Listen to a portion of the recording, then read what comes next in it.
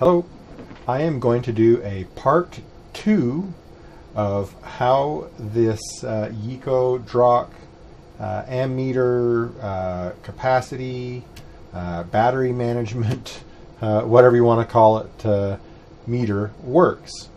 So in part 1 I discussed the setup, the calibration, and basic functions.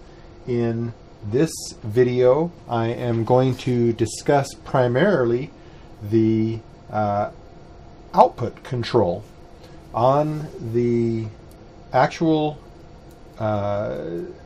sensor here, there is an output that can be used to control a relay or a solid state relay, a transistor, to interrupt your charging or your discharging of your device or your battery. And so what I've done is I've got this whole mess of wires here. Let me describe what I've got going on here. This is pretty much the same setup as last time. I have a 24 volt power supply that's capable of quite a bit of current. Right now you can see that I am pulling approximately 5 amps of current, and it'll be hard to read, but I'll zoom in later, and this is measuring 5 amps of current. I have the output of this power supply. It actually flows through this current sensor in 2 different directions, and the direction is controlled by this big bat handle switch. The output then flows to this electronic load, Regal DL3021A, and then I have another power supply here which is just powering the meter. The meter can be powered by what you're measuring, or it can be powered independently. And I'm powering it independently because I'm going to be varying the voltage that it is sensing. So what you might have noticed is there is a blue LED right here on the very top of my electronic load, and that is tied to the relay output. It's lit right now, which means that it is turned on, and that indicator here is solid or lit, indicating that this LED is on. I can turn that off. Indicator is not lit, LED goes off. So if you're using a relay, you would want to use a normally open relay.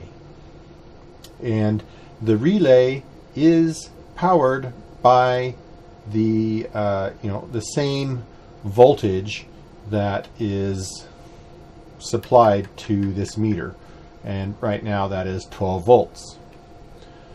Okay, so let's go into the setup a little bit. So we've got OVP, which is over voltage protection, OPP, over power protection, OCP, over current protection, out, OFT, which is over time, OAH, which is the amp hour rating, and LOP, which in the manual looks like an IOP. Took a little bit of experimenting, and it's actually under voltage, so under voltage protection. So this would have been made more sense if it was UVP rather than LOP. The active indicator is this little square yellow box here. I have it next to the out. If I push the OK button, it should enable the system, i.e. turning on that relay, which will turn on this blue LED. There we go. And it's on. The arrow is pointing to the left. That means that current is going into my simulated battery. I'll reverse the current,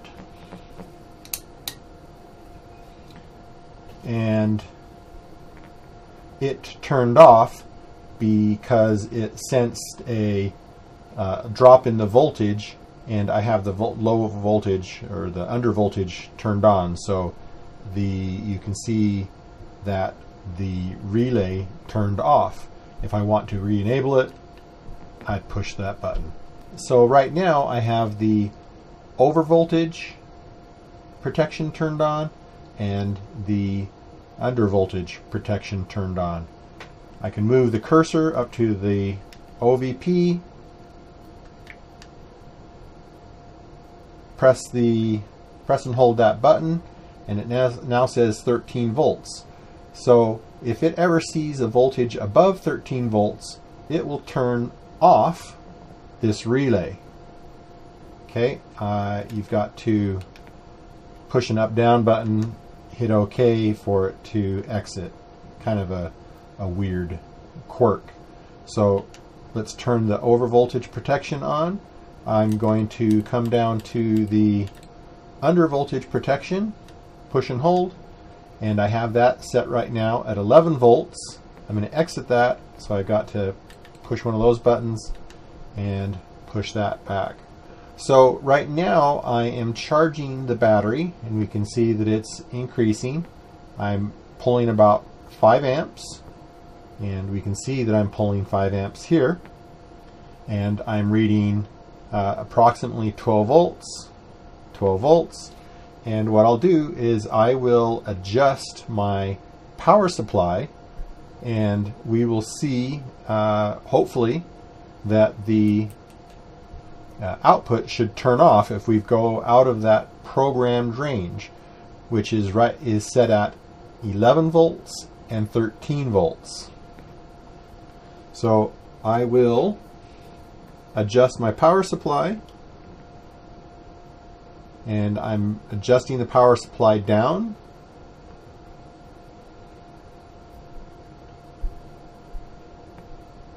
And I hit 11 volts, and my relay turned off. Now it will stay turned off. I'm going to come back into 12 volts. I'll have to re-enable it, and now I'll go the other direction.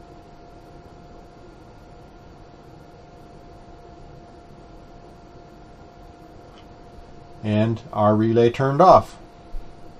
I can also we can do an experiment with the overcurrent protection. It's disabled right now.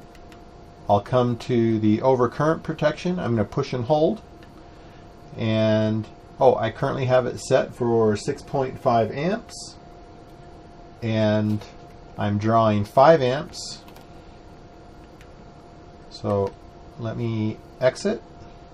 Let me turn on the overcurrent protection, and I will set my load to pull more current, and we'll see if it triggers. So let's turn it on, re-enable the relay. It will not let me do anything right now. It's turned the relay off because it's sensed that I have filled my battery, and so what I can do is I can reset my battery, go off screen, hit OK, come back, and it's now acting like it's charging the battery again. I'll be able to hit OK, and I'm now going to pull more current, and we'll see if the system shuts off.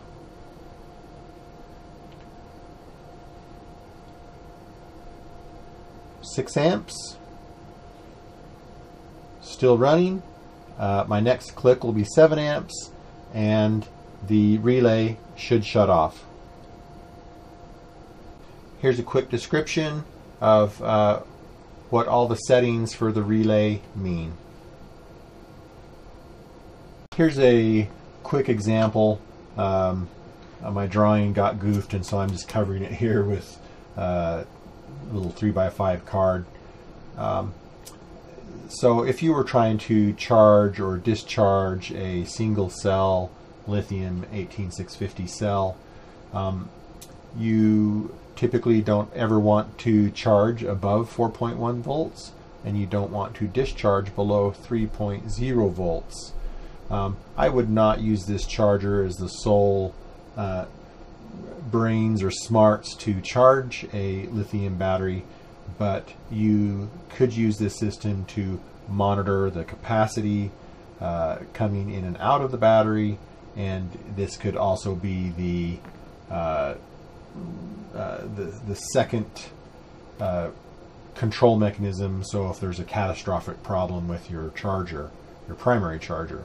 So what I would do is you can set the OVP for 4.1 volts, and you could set the LOP for 3.0 volts, and while the battery is charging, the voltage is going to be increasing across the battery, and if it ever sees more than 4.1 volts, the relay will disconnect. And while you're discharging the battery, you would want to never go below that 3.0 volts, and you could set the LOP for the 3.0 volts, and that would work. You can also set the OCP, the overcurrent protection. The way you set the amp hour capacity of the system is with the OAH.